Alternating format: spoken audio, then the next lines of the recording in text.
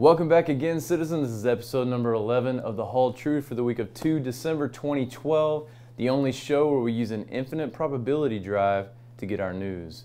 On today's show, we've got 3 stretch goals to talk about, the 4-hour live stream to catch up on, and some amazing new videos rendered by the team at CIG to get our adrenaline pumping. So let's get started with the RSI website recap. Due to the crazy 1-year anniversary sales, we hit 3 more stretch goals again this week. What a crazy couple of months it's been for crowdfunding. With the $31 million goal met, we unlocked the first of the player-selected ships, the RSI Orion. The RSI Orion is a mining platform letting folks take over mining operations previously only controlled by mega corporations. At $32 million, we unlocked the Aegis Surveyor. The Aegis is an industrial-quality salvage ship equipped with reinforced cargo bay, long-range jump drive, and launch pods for unmanned drones.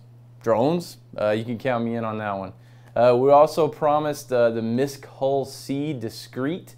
This is a goods transporter that's extremely configurable, able to take on almost any type of transport job, and a favorite hull for criminals who like to modify the ship with advanced sensor shadow technology. Quick decompress holds and a variety of hidden compartments while still appearing like a standard cargo ship. And then at $33 million, we unlocked the Anvil Karat, featuring reinforced fuel tanks for long duration flight, advanced jump drive array, and a dedicated computer core room for charting jumps. Previously a military exclusive, it's now available for civilian use as a Pathfinder spacecraft. Fully equipped to allow for self-sufficient travel, including crew, medical, and repair facilities, and a mapping-oriented sensor suite capable of always charting the way home.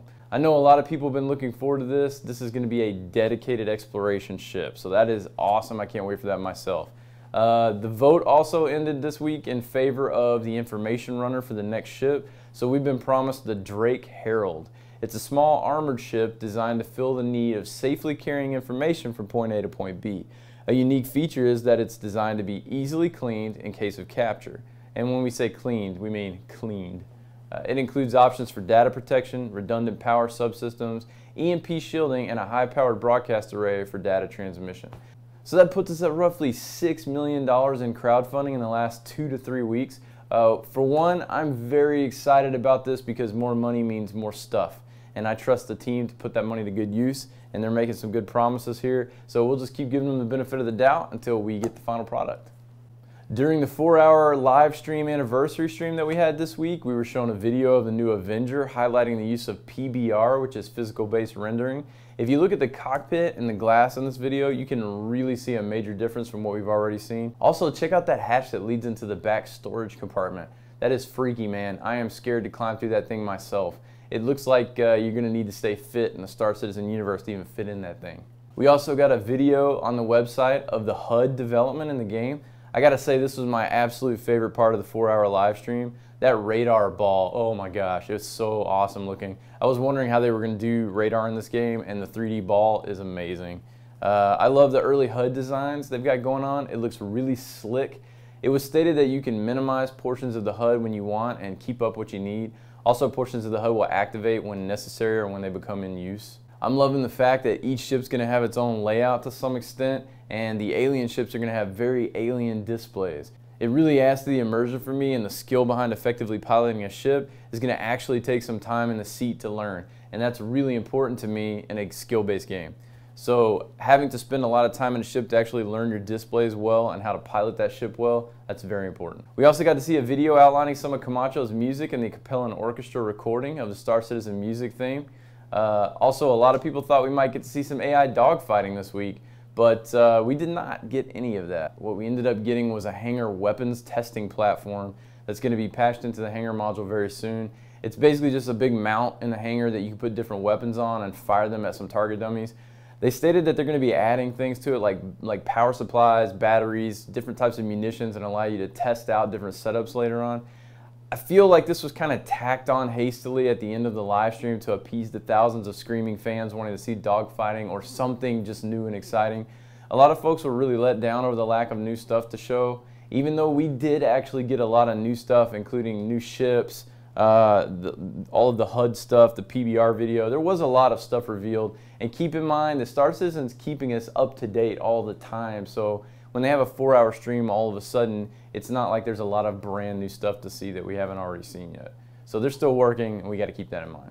We got an update on the Veterans Day Hornet skin sale that was done for charity. They raised $64,000 for Operation Supply Drop and the Honor Flight Network. So thank you to everyone that got in on that and helping to support those charities for our veterans. There was also a news update entitled A Day to Look Forward. This is another one of those in-game lore posts where we get to find out a little bit more about the goings-on in the game world. These are really interesting and you should check them out if you want to get a feel for the lore of the game.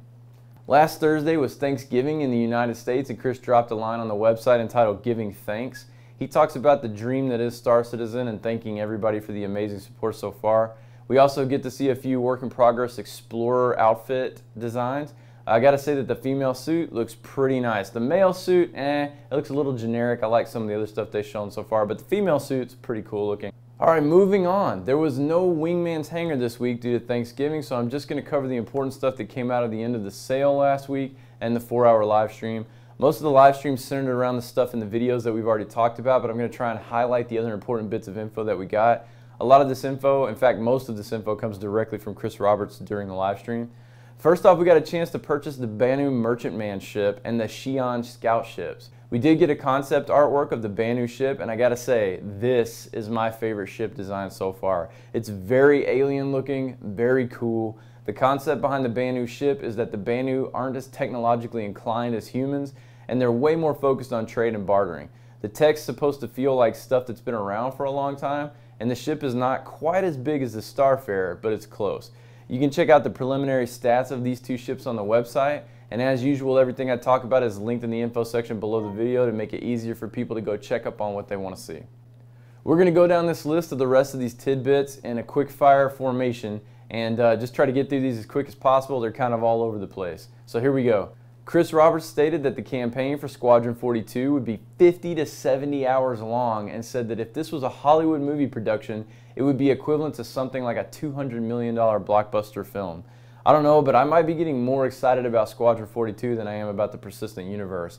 There's nothing I would like more than to play another Wingman for the new generation with updated everything, and that's what this is going to be. As of right now, there are 55 star systems with over 400 different environments that you can actually land on.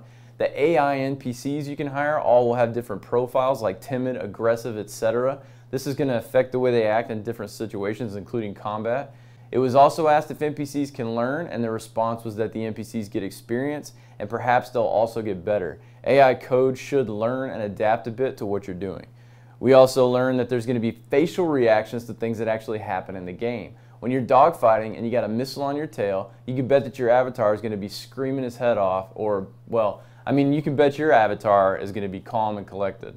On the topic of the dogfighting module, the team is working on issues with how multiplayer and the back end work. Chris's inclination is to do it right the first time instead of using a placeholder, and doing it this way would delay it a little bit.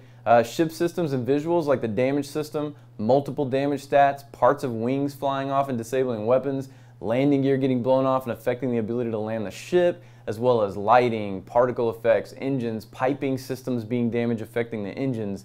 These are all things that are being worked on. They stated there's a lot of complexity in this system. If, for example, there are currently 72 lights on the Hornet rig, they stated that most console systems are far less than 50 lights. The level of detail is unprecedented versus other flight sims. You're also going to be able to earn test credits during the dogfighting module, but those will go away before the game launches. You will be able to upgrade ships and modules during dogfighting. For example, managing heat is going to be a mini game in itself. They said they're going to start adding that stuff and add that stuff over time once the dogfighting module is released. Character creation in Squadron 42 is going to be done in a very cool way within the fiction of the game, but they aren't revealing the details on this right away. There's also going to be about 6 flyable ships in Squadron 42, fighters, bombers, transports, spec ops, and a cap ship, and then possibly more than that. Squadron 42 is also going to be voice acted and mostly motion captured. Apparently Squadron 42's story is inspired by things like Apocalypse Now, Gladiator, Ninth Legion, and so on. And the Persistent Universe is inspired by Firefly and Cowboy Bebop. That's awesome news. Something that a lot of people find to be very important is whether we're going to have sound in space or not. Chris said yes, we will, but they may add an option for the purists to turn sound off when in external views. He also said that the sound can be justified in lore by faking sounds for better spatial and situational awareness for the pilots. I think that EVE Online does something similar to that. I'm not 100% sure, but that sounds like what their explanation is as well. The Cutlass is still ongoing. They're trying to fix the landing gear, and hopefully this will be in the hangar by Christmas. The Asteroid hangar is possibly a guild-style hangar built like a pyramid where you can build down over time as you add more space and more ships. It was also confirmed that they've been in talks with SciTech to make a dedicated Star Citizen stick with extra stuff like a dedicated analog way to look around in addition to moving. Also, different stations on ships may have different HUDs. Command ship builds will also be different. They could have big holospheres showing all the different ships so that you can click and direct ships. There will be no third-person HUD. Third-person view is only to take screenshots and look at stuff. HUDs can be affected by electronic warfare and other things. For example, a nebula could interfere with your HUD and cause you to have to navigate blind. Ship components can overheat and or wear out. Ship HUDs can be upgraded. While that is a lot of random information, there's some other stuff from the 4-hour live stream, but most of it's stuff that we've heard many times already. So let's move on to the next thing. To top off the official information from the website this week, LTI is gone forever unless you buy one of the huge multi-ship packages that are very expensive. All the other packages were updated in the store. They're all basically the same, but they changed the names.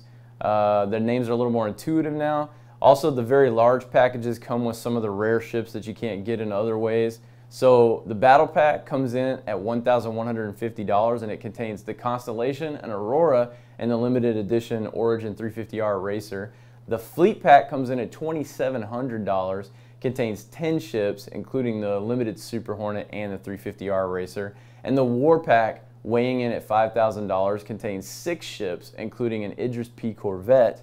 And then lastly, the Wing Commander package comes in at a whopping $10,000 and it contains a day with Chris Roberts. Most of these are just revamps and basically still have the same stuff in them that they always had. So let's move on to other news. In other news this week, apparently they've built a 1-to-1 scale Millennium Falcon for the new Star Wars movie. Now this could still be untrue, but it's starting to look more and more like it might be true. It was reported by Yahoo News that the ship is done inside and out and the sets are ready to move when filming starts. Man, I would pay money to walk around in that thing and take some pictures. That is awesome. The Mandate, another sci-fi space game, hits its Kickstarter goal by getting $686,000, $186,000 more than they asked for. I personally backed this game because it looks pretty amazing. From the developer's website, what makes the Mandate unique?